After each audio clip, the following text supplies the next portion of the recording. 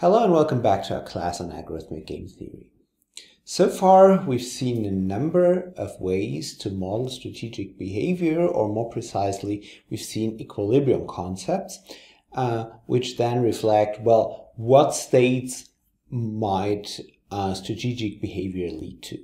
But what was implicit in these considerations so far was that strategic behavior is somehow bad for society. And this is something that we will talk about today and which we'll actually try to quantify using the so-called price of anarchy. So we will be talking about the social cost of equilibrium. What is this, the social cost? Well, there are multiple ways to define social cost. The notion that we will be using today is the following. The social cost of a state S, we'd simply write as the sum of costs incurred by all players. Maybe you might also want to take the maximum of all costs incurred by players. Well, that's actually up to you. What you actually think, what reflects best the notion of social cost for your current situation. But for today, let's just take the perspective that all we care about is minimizing the sum of the costs of all players. Now, as we've seen so far, the social cost might not be minimal in an equilibrium. And let's see this once again in a very concrete example.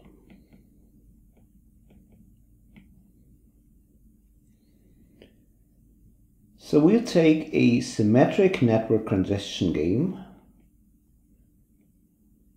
where there's only two ways to get from S to T, namely the top edge and the bottom edge, and the delay function on the top edge is increasing. It is 1 if there's only one player using this resource, 2 if two players are using this resource, and so on.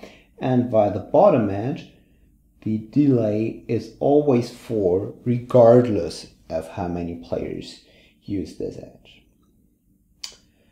So what can happen here? Well, generally there are 5 kinds of states, namely all players might use the top edge, or one player uses the bottom edge and the remaining 3 players use the top edge, and so on. So, of course, matters, well, for you personally, it matters which of the players you are, but for our consideration, it doesn't actually matter. So we might now write down for all of these 5 different kinds of states what social cost we have there.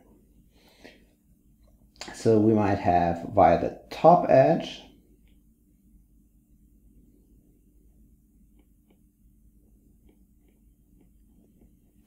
we might have 4, 3, 2, 1, or 0 players.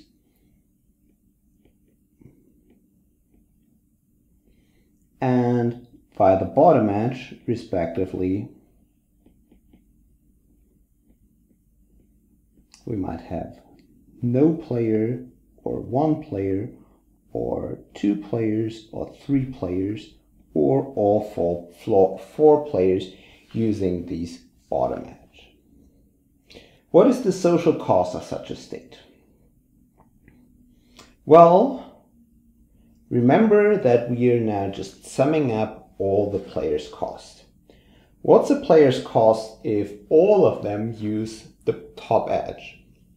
Well, if all of the 4 players use the top edge, then each of them has a delay of 4. So this means we have 4 times 14, which is 16. Or if only 3 players use the top edge, then their delay is 3 times 3, and we have 1 more player using the bottom edge, so we get another 4. So this will be 3 times 3 plus 4 This is 9 plus 4, this is 13. Or we'll have 2 players using the top edge. This means we'll have 2 times 2 plus 2 times 4.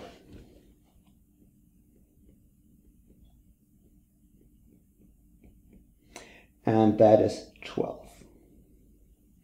Or only 1 player using the top edge, which gives a social cost of 1 plus 3 times 4, because the other 3 players use the bottom edge. So we'll have 1 plus 3 times 4, this is again 13. Or 4 players using the bottom edge, this is again 4 times 4, this is 16. Good. Now the question is, which of these are actually pure Nash equilibrium? Well, if all players use the top edge, it is actually a pure Nash equilibrium. Also, if 3 players use the top edge and 1 player uses the bottom edge, this is also a pure Nash equilibrium. At the same time, we see, well, actually, what's best for society, namely we have only a social cost of 12, is if 2 players use the top edge and 2 players use the bottom edge. So this means, actually, due to the strategic behavior, we incur a higher social cost than if we were assigning the players to strategies.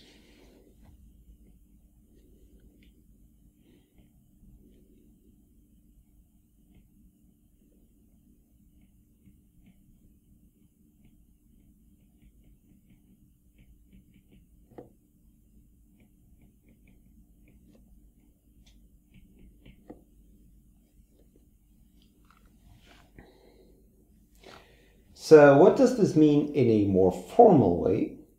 Well, or in a more quantitative way, the social optimum would be 12, whereas the social cost and in equilibrium may be as high as 16.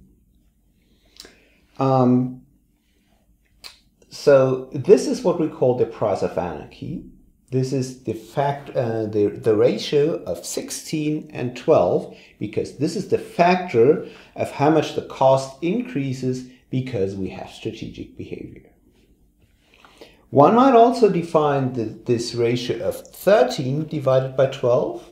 One might also consider this. This is actually the price of stability, which we will be considering probably next time.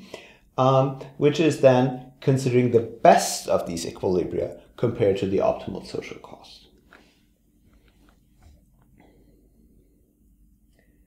But as I was saying, today we are interested in the price of anarchy, and this is the worst ratio between the social cost at equilibrium and the optimal social cost.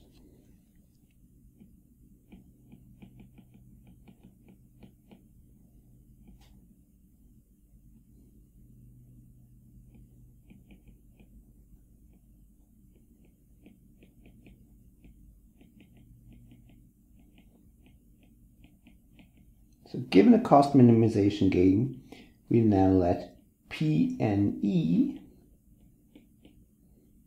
be the set of all states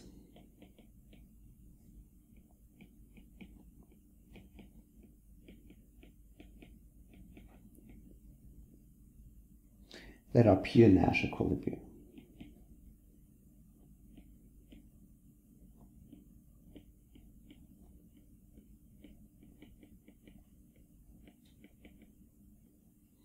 The price of anarchy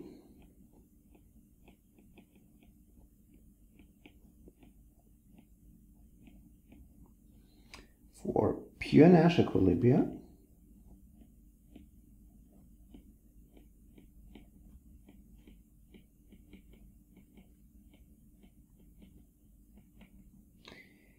is defined as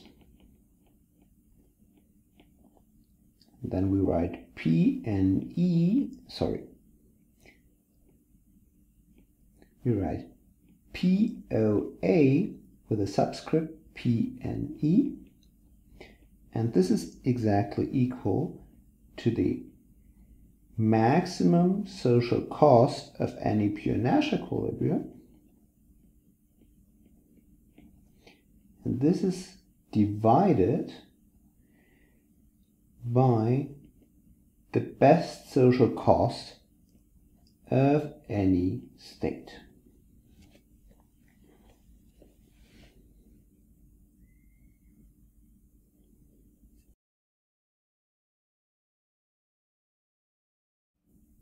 Now we've defined the notion of the price of anarchy, and let's now bound this price of anarchy for a certain class of games, which is a special class of congestion games. Namely, we now restrict the delay functions to be affine. And then we will be able to derive a tight bound on the price of anarchy, which means on the one hand we give an upper bound for any possible game. We will bound the price of anarchy, and at the same time we'll give a matching lower bound by giving one particular example of a game in which the price of anarchy is actually this high. But let's first define this notion of games. We will be assuming to have non-increasing affine delay functions.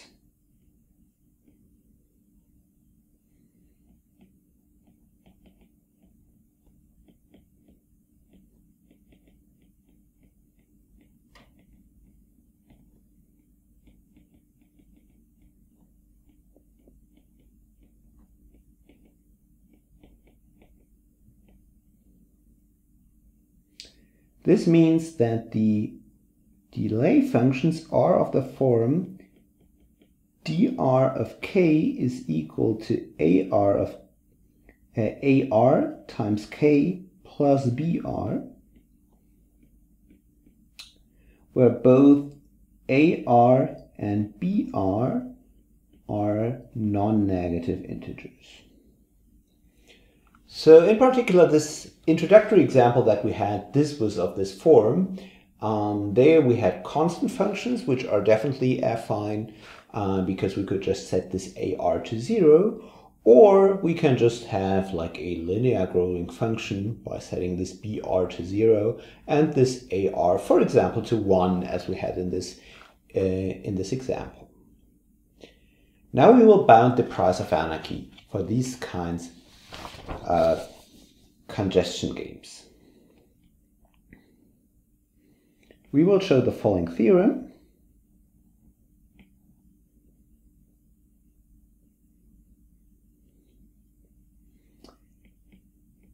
In every congestion game,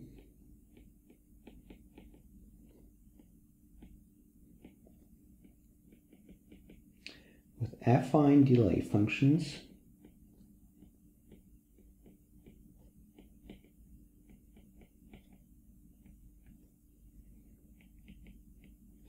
the price of anarchy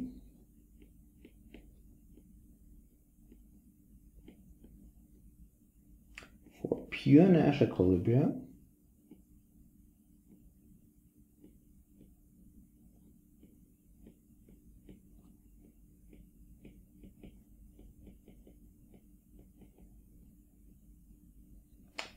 is at most 5 divided by 2, or 2.5.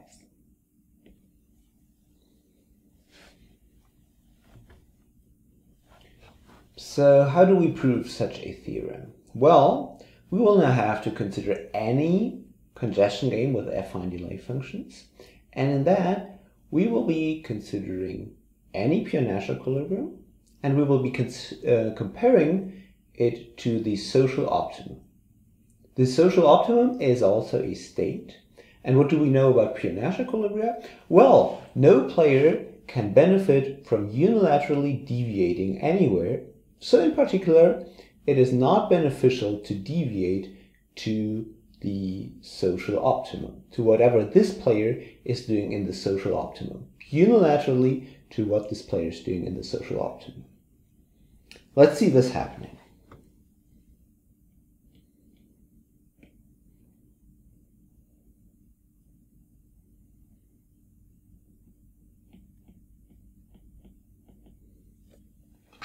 So we let S be a pure Nash equilibrium, and we let S star be a state that minimizes the social cost.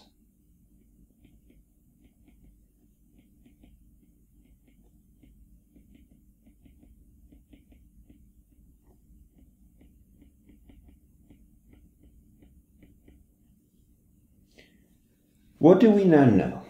Well, first of all, we now know that S is a pure Nash equilibrium. What does this mean? Well, we now have,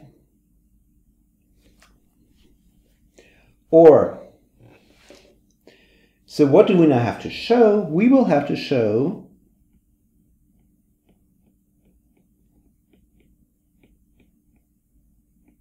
that the social cost of S is at most the social cost 5/2 times the social cost of S star. Okay, now let's use the property that S is a pure Nash equilibrium. What does it mean to be a pure Nash equilibrium? Well, we've seen this a couple of times now. So because S is a pure Nash equilibrium, we now have that Ci of S is at most Ci of Si star, comma S minus I. This holds for all players I. So of course, this player, it's not beneficial to deviate to any strategy. So in particular, it's not beneficial to deviate to Si star. What does this give us? Well, this gives us that the social cost of S will be no larger, or let's first recall how it is defined. That's just the sum of the costs, the player's costs, and this cannot be larger because individually we can bound each of these terms by Ci of Si star, comma S minus I. So what we will now show is that this term here, this is at most 5/3 times the social cost of S star plus 1/3 times the social cost of S. This then immediately gives us the desired bound. Why is this? Well, that's actually just plain calculus. You just subtract 1/3 times the social cost of S from both sides of this inequality, and then what you get is that 2/3 times the social cost of S is at most 5/3 times the social cost of S star, which means exactly that we're getting this bound from this. So all we have to show is that this bound here holds.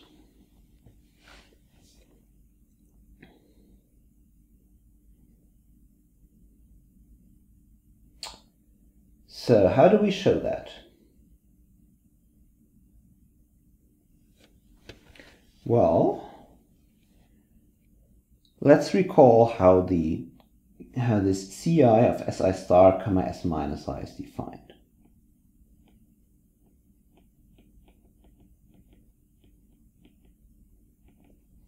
We have that Ci of Si star, comma S minus I, this is equal to, take the sum over all resources that you're using in SI star, and now add up the delay function applied on the number of players using this resource in the state SI star, S minus I. Okay, well, how can we now relate this to the social cost of S star and the social cost of S? Well, first of all, we can bound this here certainly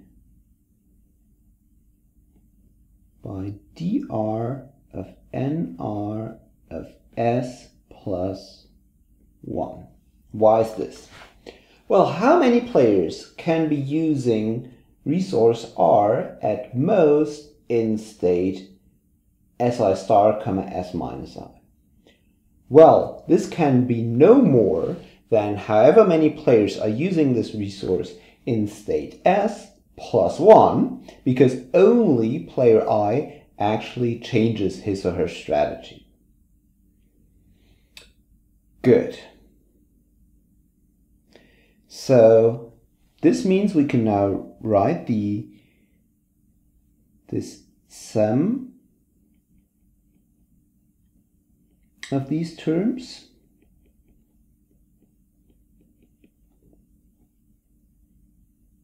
we can bound by take the sum over all players, take the sum over all resources that they're using in S star respectively, and now take the delay evaluated at how many players are using this resource in state S plus 1.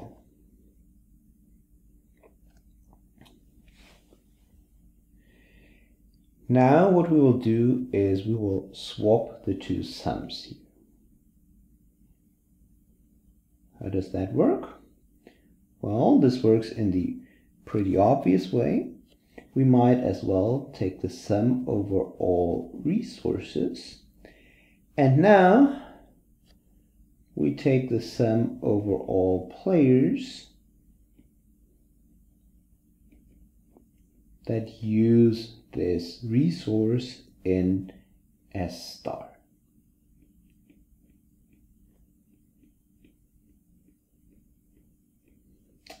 Well, this dr term, that is actually independent of I. So we may as well just write this as the sum over all resources, and now take nr of S star times dr of nr of S plus 1.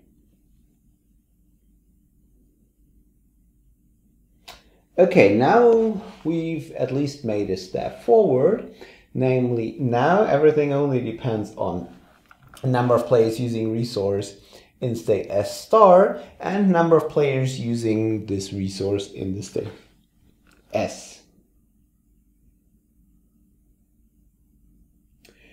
So if we now simplify our notation a bit, let's just write nr star instead of nr of S star, and let's write nr instead of nr of S.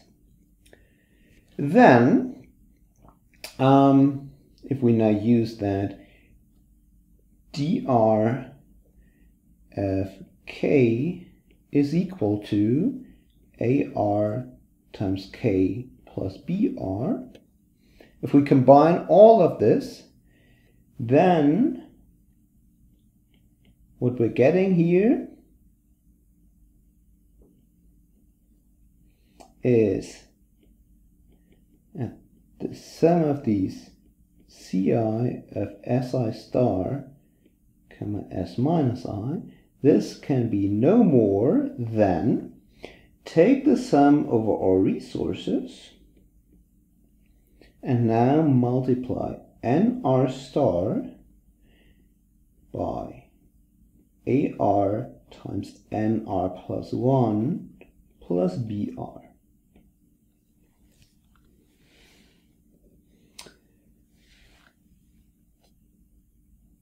Okay,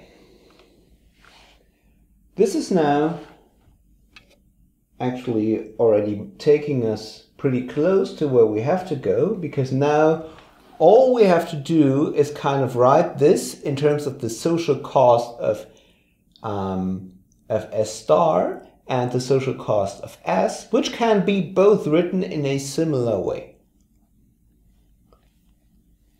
But to get there, we will need a lemma,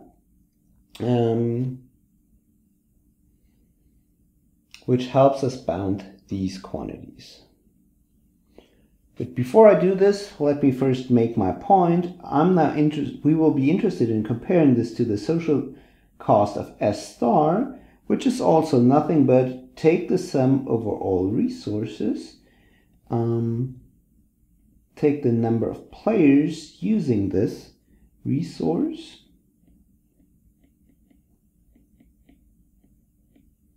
and then multiply this by the delay of this resource.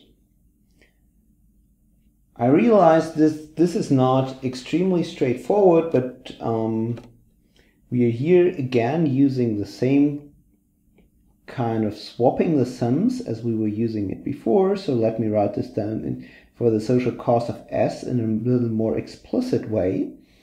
How would we do that? Well, we would take the sum over all players and then sum up over all resources that this player is using, and then we would sum up the delay depending on the number of players that use this resource.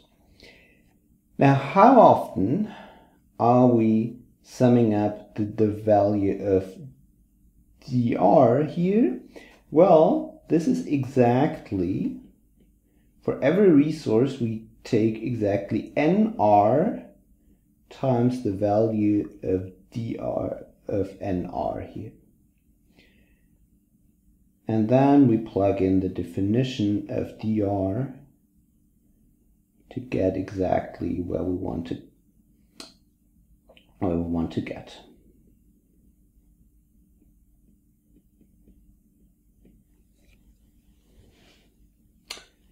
Excellent. So how do we relate this quantity to these two quantities? Well, we fortunately have the following lemma to our rescue.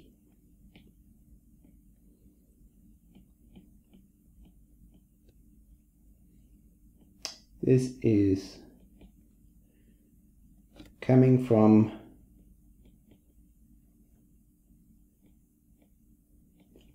one of the very early papers on the price of Anarchy.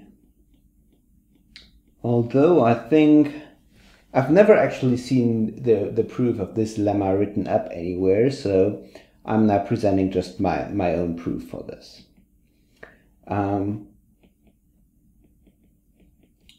It's not because this is a very complicated thing, but it is rather just some ugly calculations and some case distinctions. So for any integers y and z, we have that, non-negative integers, we have that y times z plus 1 is at most 5/3 times y squared plus 1/3 times z squared.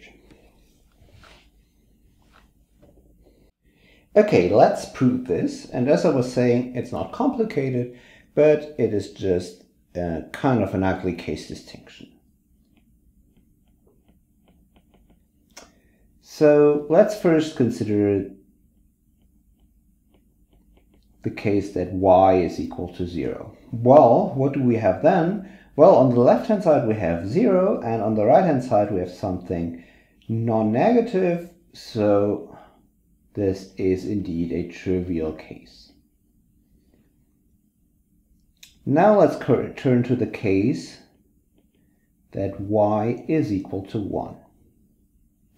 Well, what do we have on the left-hand side then? On the left-hand side we have z plus 1, and on the right-hand side we have 5/3 plus 1/3 times z squared. So, how do we get there? We use the following simple bound as z is an integer. We'll have that z plus 1, z minus 1 times z minus 2 is non-negative. Why is this? Well, for z being between 0 and 1, this would be negative. But fortunately, there is no integer between 0 and 1, so this is always non-negative for any possible z that is an integer. What does this now mean? Well, we can now also write that z squared minus 3 times z plus 2, which is nothing but z minus 1 times z minus 2, this is non-negative.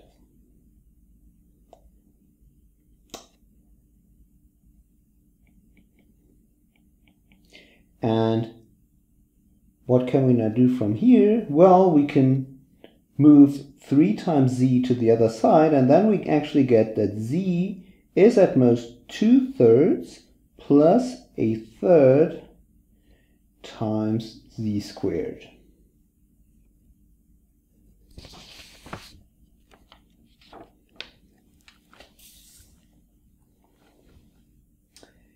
And what does this mean? Well,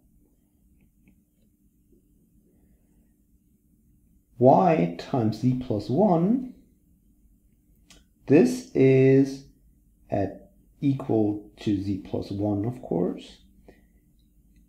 And this is therefore at most 2/3 plus 1 plus 1/3 times z squared.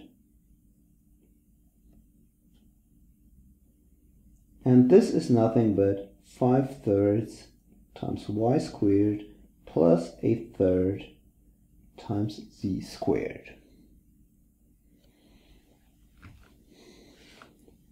Good. Now our final case is that y is actually greater than 1.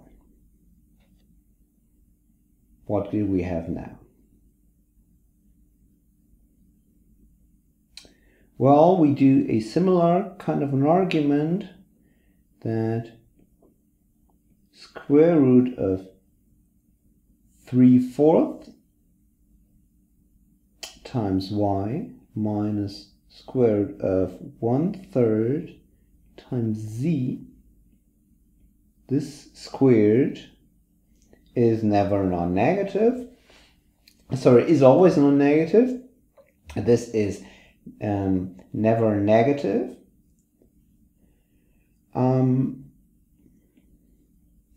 And this is equal to 3/4 times y squared plus 1/3 times z squared minus yz.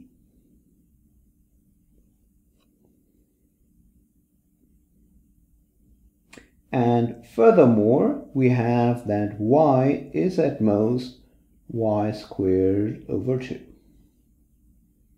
This is because this is the point where we're using that y is strictly greater than 1, so this wouldn't hold for y being equal to 1, but for all otherwise, this actually does hold. So, what we're getting now is that y times z plus 1, which is nothing but y times z plus y, this is, and let's now use the bound that we've just derived, 3/4 times y squared plus 1/3 times z squared plus 1/2 times y squared. Just to be clear where this is coming from, this here we use to get this term here, whereas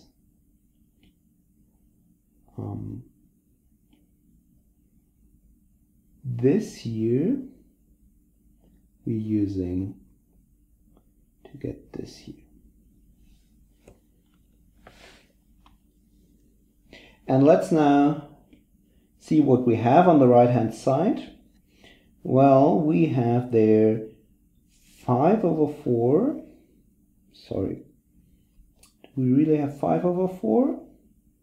No, it is actually 7/4 times y squared plus 1/3 times z squared. But this is no larger than 5/3 times y squared plus 1/3 times z squared. And this concludes our proof of this lemma.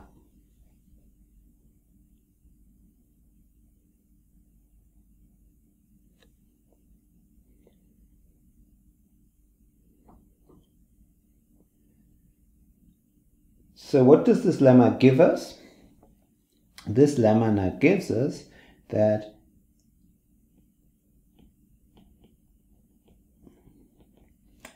n star of AR times NR plus 1 plus BR, well, this is nothing but AR times NR star times NR plus 1 plus BR times NR star.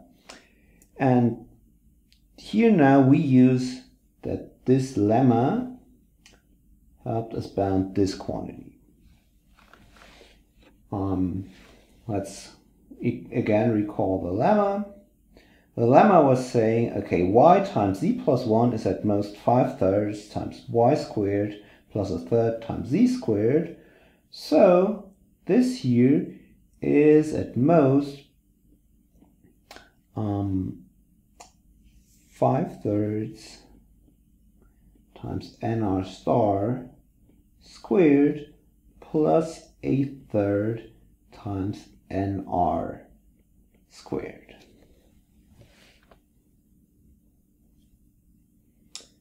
Good. So, where are we getting from here? Well, so overall this thing here is no more than 5/3 times AR times NR star squared plus 1/3 times AR times NR squared plus BR times NR star.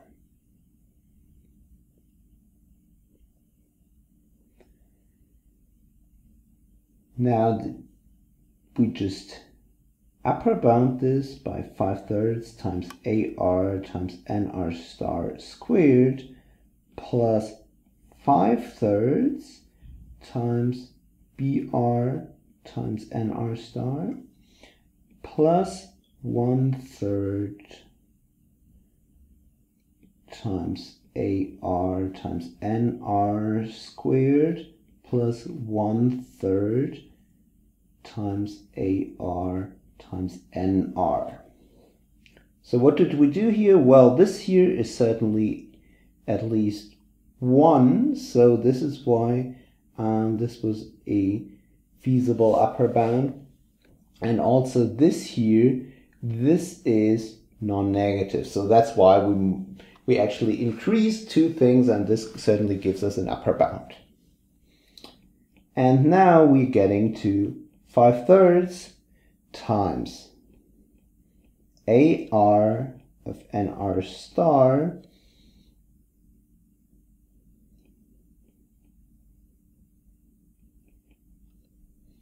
plus BR, all of this times NR star, plus 1/3 times AR times NR plus BR, and all of this times NR.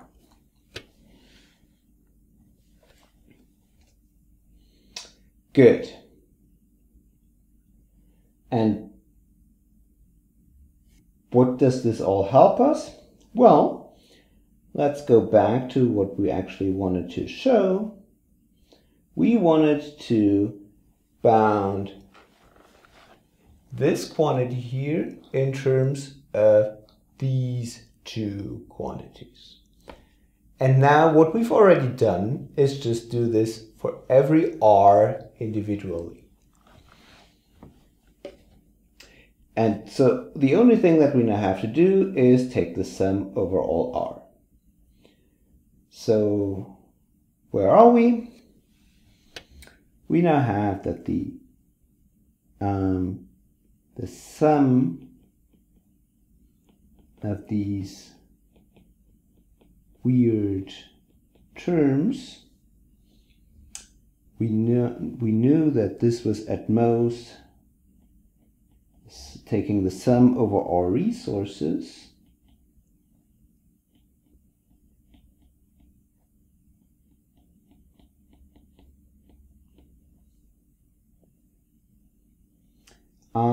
of these. And now let me go back to what we've just shown. We now actually do have an upper bound for this thing on the right hand side. Namely, we now know that we can here just take the sum over all resources, and we can add up 5/3 times AR of NR star plus BR, all this multiplied by NR star, plus 1/3 times AR times NR plus BR, and this again multiplied by NR. And now we can just recognize that this is actually equal to 5/3 times the social cost of S star plus 1/3 times the social cost of S. And this is exactly what we wanted to show. Because now, once again, recall how this argument was working. We were already seeing that the social cost of S is at most this much. And then from we see that this much here, this interesting entangled sum, this is upper bounded again by 5/3 times the social cost of S star plus 1/3 times the social cost of S. And if you now do the math, you will get exactly that the social cost of S is at most 5/2 times the social cost of S, which is exactly what we were claiming.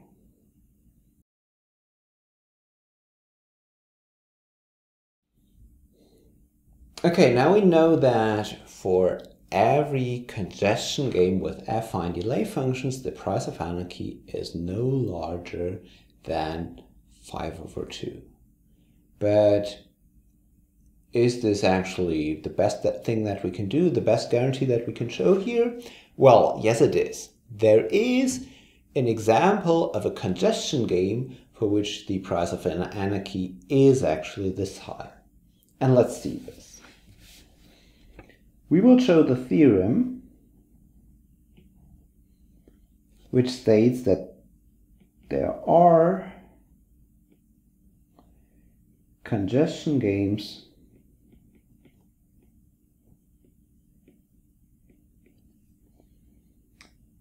with affine delay functions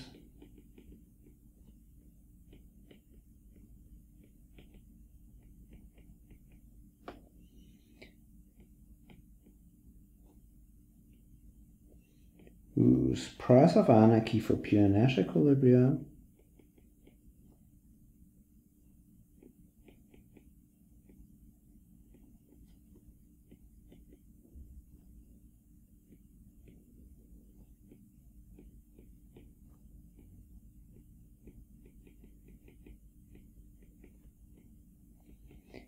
is 5/2.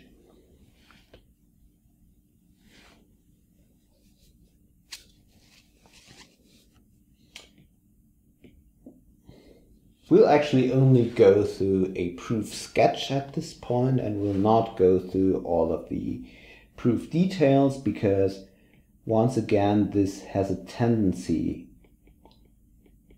to get ugly. For example, because we would actually have to verify that we are in a pure Nash equilibrium.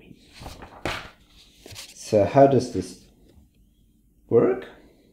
Well,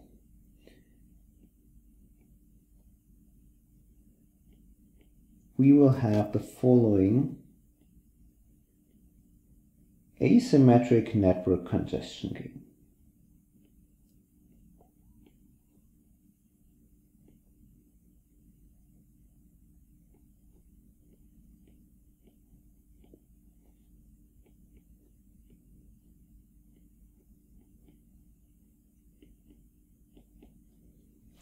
And here this notation x means that dr of x is equal to x. This means nothing but dr of x is equal to x, whereas this other notation means that dr of x is equal to 0, and this is always for all x.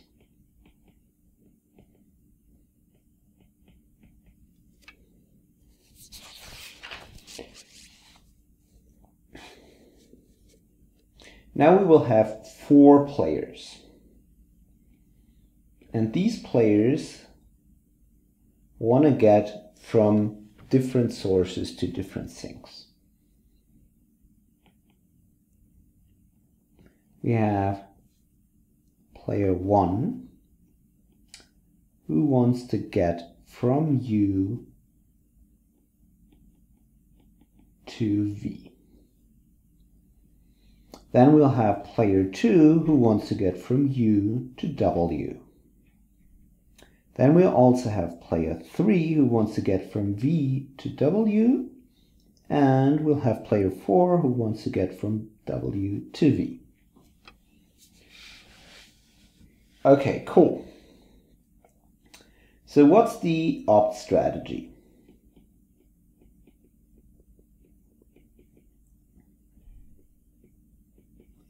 Well, the opt strategy is always directly go to your sink.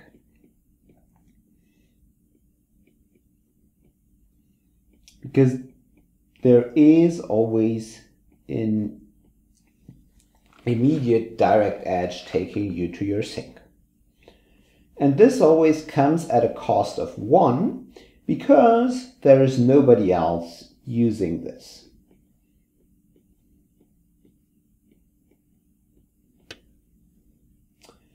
So once again, to see this happening here, we have player 1 who wants to get from U to V, and in the optimum, he would be the only one taking this edge. Or we have player 2 who wants to go from U to W, and he also takes the takes the direct edge. Or we have players 3 and 4 who also want to go from V to W or vice versa, and so they can also take the direct edges, so no two players use the same edge. But now there's the thing, there is also a bad pure Nash equilibrium.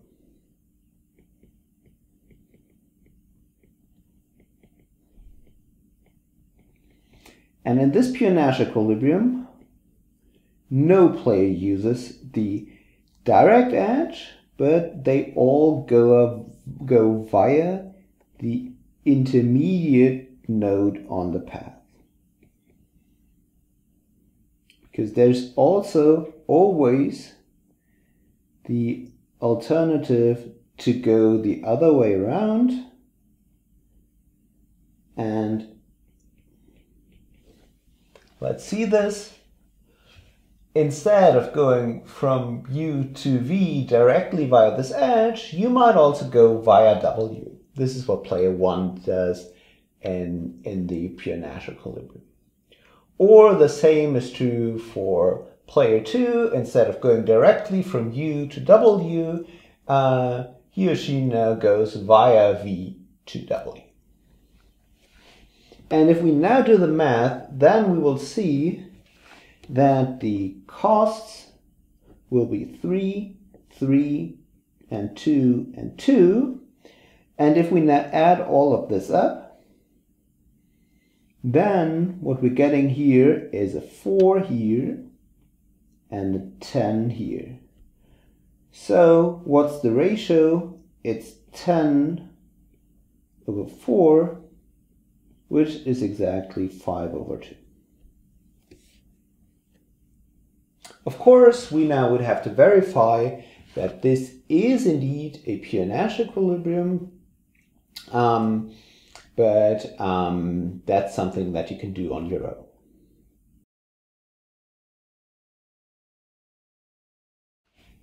So now we've talked a bit about the price of anarchy for pure Nash equilibria, but what about other equilibrium concepts? Well, let's now first generalize the notion of the price of anarchy to other equilibrium concepts, and then let's also bound the price of anarchy for these classes of equilibrium concepts. To define the notion of the price of anarchy more generally, we have to somehow generally speak of an equilibrium concept. And as it turns out, the easiest way to do this here is to talk about probability distributions over states. Because effectively, a correlated or coarse-correlated equilibrium, or also a mixed Nash equilibrium, is nothing but a probability distribution over the states in the game. And the only way these equilibrium concepts differ is what restrictions they put on these equilibrium concepts. So to now generally define the price of anarchy, we now say that given a cost minimization game,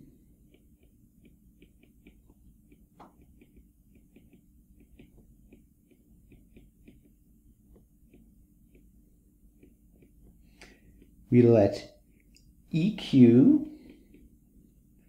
be a set of probability distributions over the states S.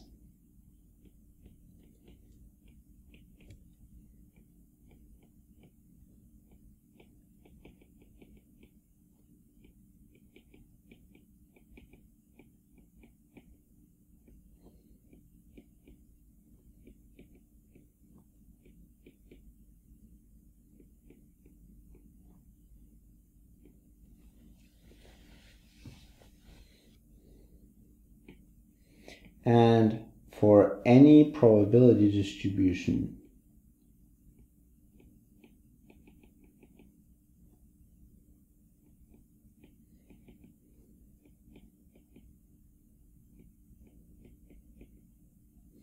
P, we now also generalize the social cost to be the sum, to be the expected social cost. So take the probability that, take the sum over all states, take the probability that this state is played, and then multiply this with the social cost that you would get in this state. And now the price of anarchy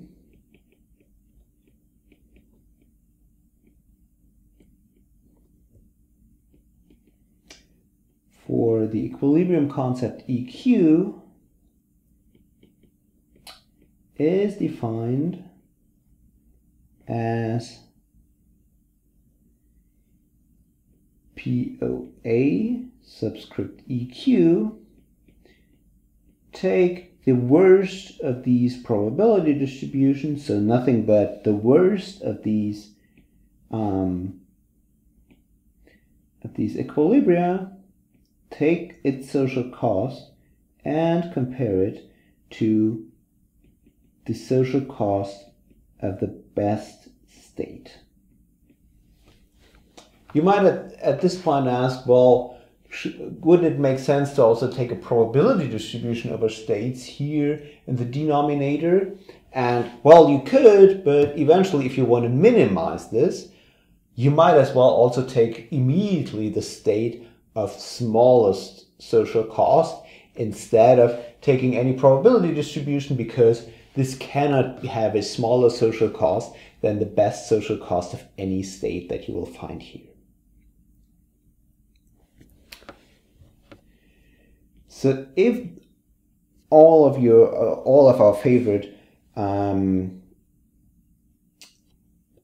equilibrium concepts exists, we can now also write that, well, the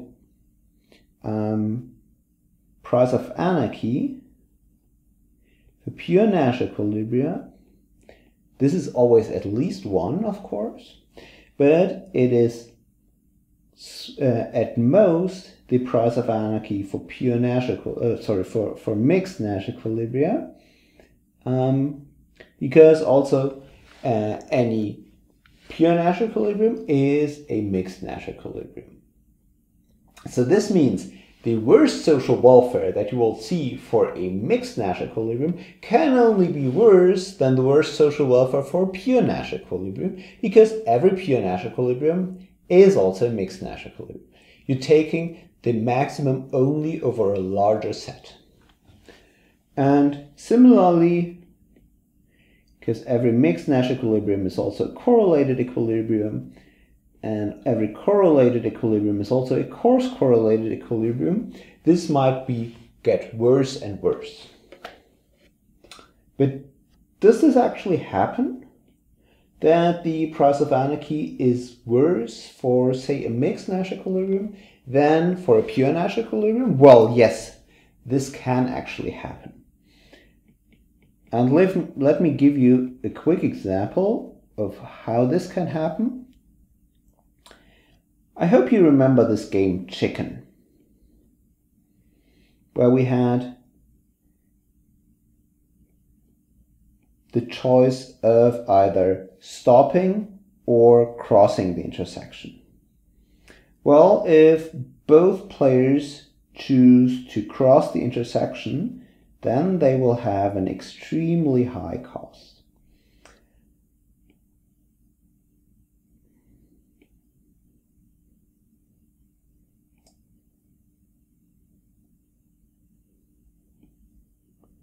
But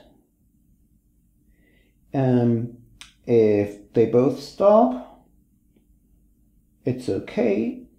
But if the other player stops, then you would actually rather cross the intersection. So this game will look like this. This is the bimatrix game. Now, what are the pure Nash equilibria here? Well, there are two pure Nash equilibria, namely one of the players stops, the other player crosses the intersection.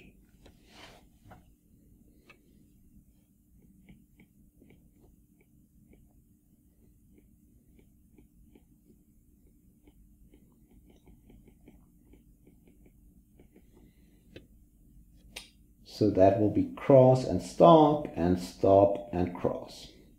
What's the social cost of these? Well, the social cost will be 1. But there is also a mixed Nash equilibrium.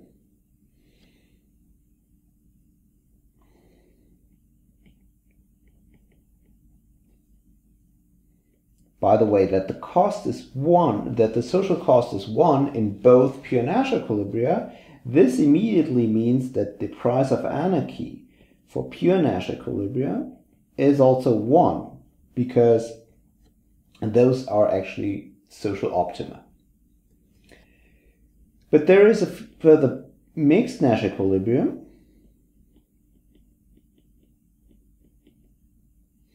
which is cross with probability 1/100 and stop otherwise. What's the social welfare of this? Well, with probability 1/100 times 1/100, both players actually cross. And then we'll have a social cost of 100 plus 100. Okay, that's actually the accident situation. Then, with probability 2 times 100 times 99/100, one of the players stops, the other crosses. And then, with the probability of 99/100 times 99/100, both players actually stop and will have a social cost of 1. So if you do the math here, then you will see that this sums up to 1.9801. And this means that the price of anarchy for pure Nash, for mixed Nash equilibria is actually 1.9801, because this is the worst mixed Nash equilibrium, because as we've seen, there are no further mixed Nash equilibria, for the simple reason that we've now enumerated the entire possible support for mixed Nash equilibria. So these are all 3 mixed Nash equilibria that exist in this game, and this one has to be the worst. Good, so this means, well, in this game the price of anarchy for pure Nash equilibria is actually 1, whereas the price of anarchy for mixed Nash equilibria is almost 2. But how can we in general bound the price of anarchy for other equilibrium concepts more general than pure Nash equilibria? As a matter of fact, the technique that we used before to bound the price of anarchy for pure Nash equilibria generalizes, and this is what we will do next.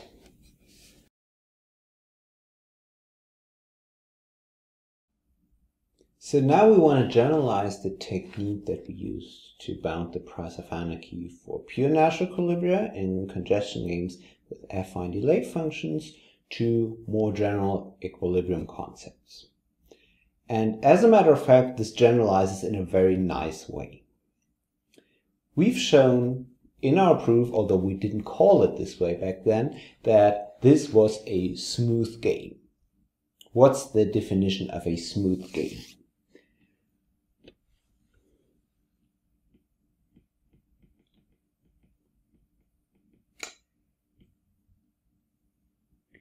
A game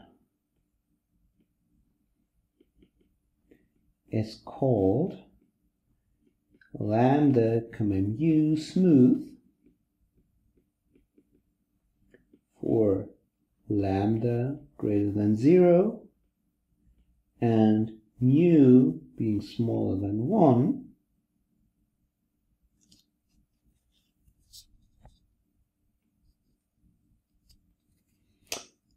if for every pair of states S and S star, we have the sum of the Ci of Si star, comma S minus I is at most lambda times the social cost of S star plus mu times the social cost of S. I hope this looks familiar, because this is exactly what we were bounding in our proof for bounding the price of anarchy for pure Nash equilibrium in these congestion games with affine delay functions. But this is a little more general, because back then in our proof we were assuming that S was a pure Nash equilibrium, S star was a social optimum. This all doesn't show up in this definition. We were these states and S and S star, those just have to be arbitrary states. So this has to hold for an arbitrary pair of states and S star. And if this is true, then the game is called smooth. But let's quickly verify that we actually proved this thing. Because I claim that we already proved that every congestion game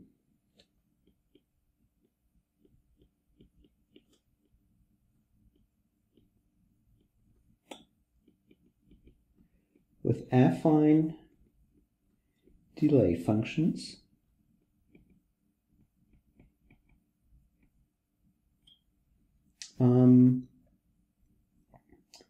is 5/3, 1/3 smooth.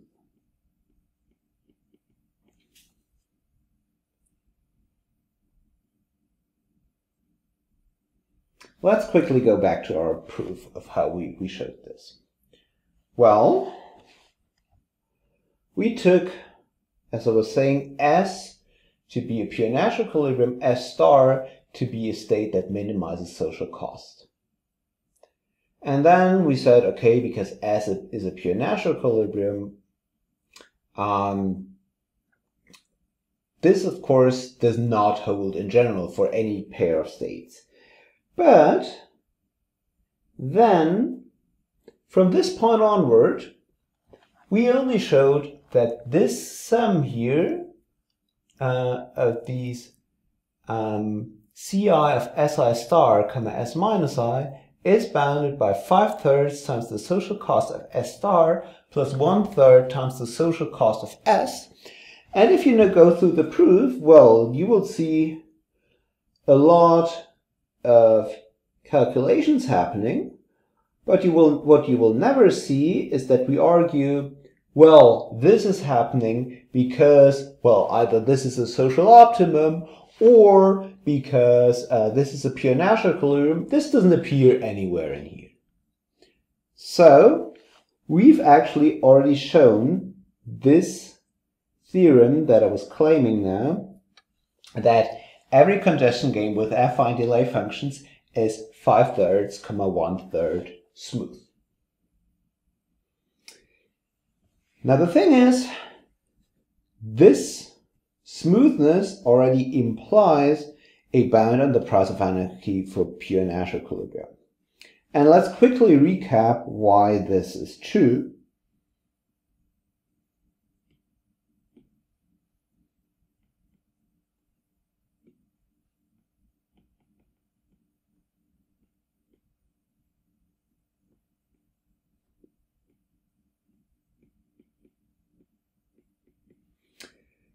We took S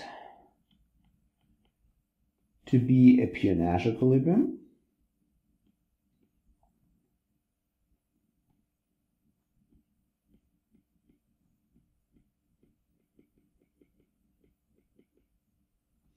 and we took S star to be the social optimum or a social optimum.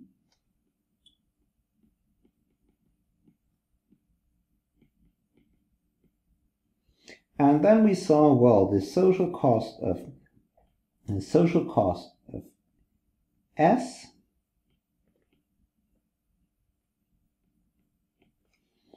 this can be bounded by, well, no player wants to unilaterally deviate to whatever he or she does in S star, and then we can apply smoothness.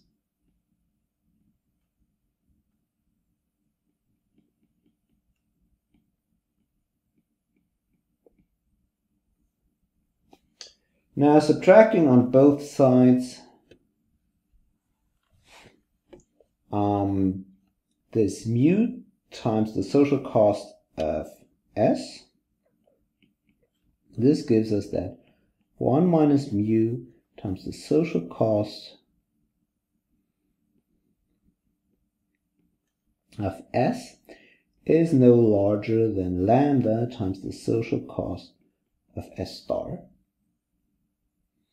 And this means nothing but that the social cost of S divided by the social cost of S star is no more than lambda over 1 minus mu.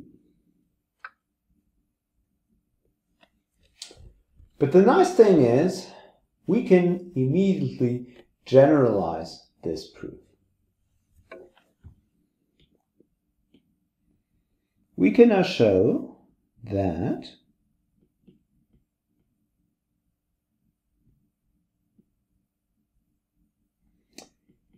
in a lambda comma mu smooth game,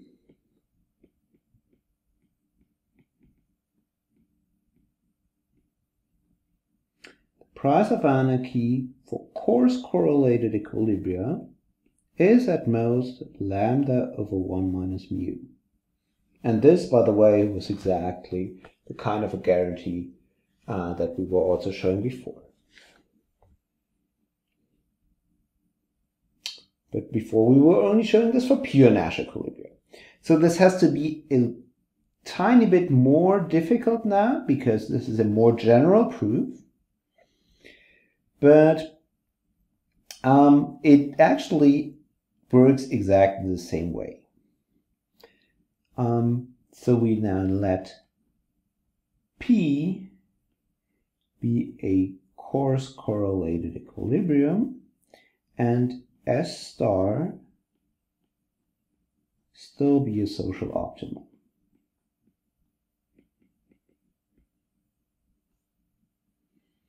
What's now the social cost of P? Well, as I was saying, we're taking actually the expectation, draw a state from P, and now consider the social cost, the expected social cost that you're getting. So, how much is that? Well, what is the social cost of the state?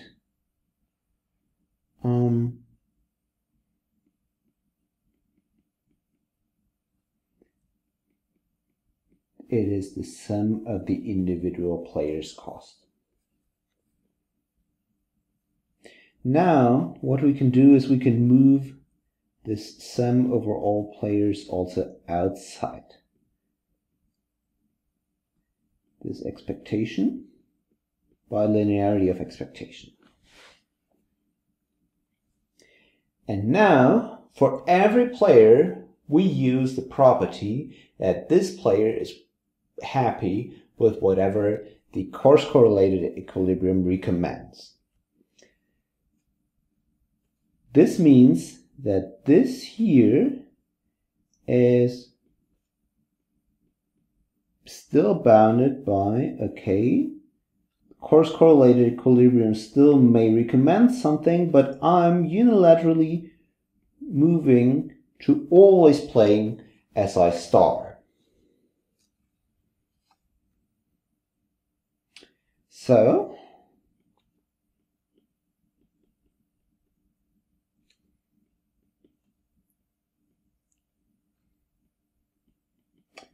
we'll have still the sum of these expectations, which I hope now look a lot familiar. Now what we can do is we can actually move again the sum inside the expectation, once again using linearity of expectation.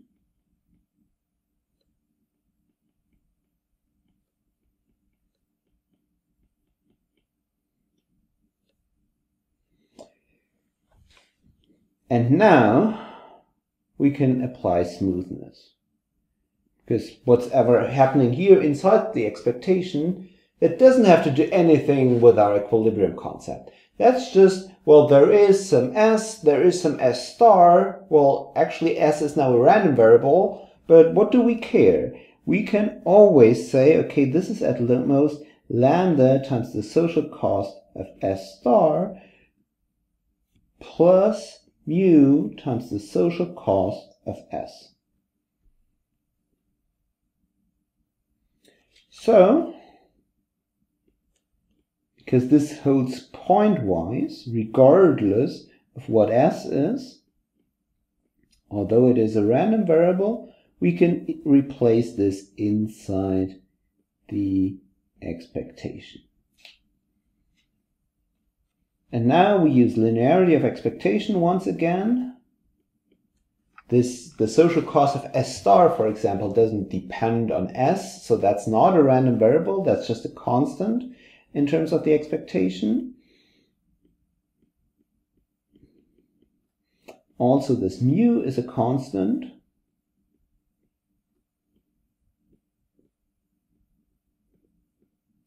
And this, once again, is nothing but the social cost of our equilibrium. So where are we now? Well, the social cost of the equilibrium is bounded by lambda times the optimal social cost plus mu times the social cost of the equilibrium.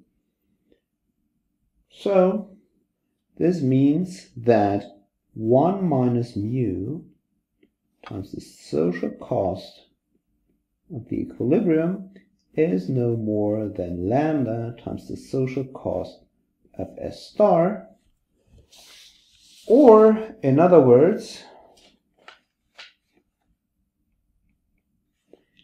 the social cost of the equilibrium divided by the optimal social cost is at most lambda over 1 minus mu. Good.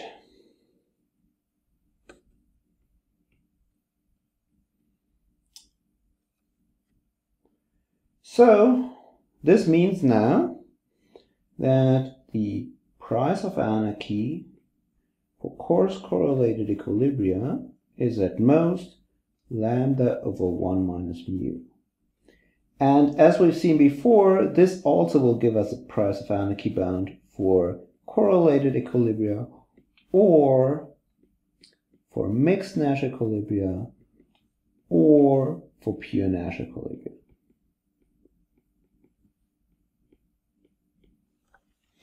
And as a matter of fact, we've seen an example where all of these are equalities, because we showed that for our class of congestion games with affine delay functions, we showed this upper bound via smoothness. We actually showed that this lambda over 1 minus mu, this is exactly 5 over 2, but we also gave an example that there are games in which this can be as large as 5 over 2. So this is generally the answer for all these equilibrium concepts. For general congestion games with affine delay functions, the best price of anarchy for all these equilibrium concepts that you can show is 5 over 2.